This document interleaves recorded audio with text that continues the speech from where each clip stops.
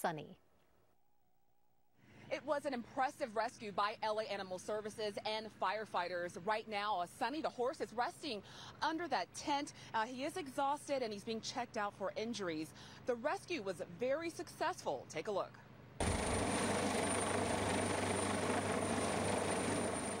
An LA Fire Department helicopter carefully lifted 30-year-old Sunny into the air and back onto his owner's property. He was sedated and blindfolded to make the rescue as seamless as possible. Neighbors say the animal somehow got stuck along a fence near his corral. When they cut the fence to try and free the horse, that's when he went tumbling down the embankment. It happened around 3 o'clock this morning.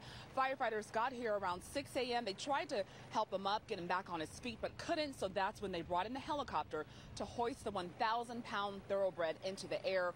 Although the task was successful, rescuers say it was a bit difficult. It's very challenging because of the location. We haven't had anything this difficult because usually we can get them up with a tripod or we can glide them up with a special large animal glide. Just some minor scratches and cuts is what you can see at this point, nothing significant. However, it's obvious that the horse is unable to get up even with an abundance of people assisting and pushing, and so we don't know the extent of the injuries.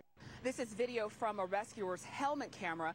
LA Animal Services and the fire department often train for these type of rescues and have special resources for incidents just like this.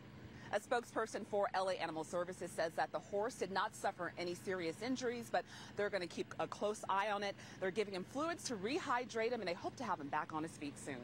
In Sunland, Candace Crone, KCAL 9 News.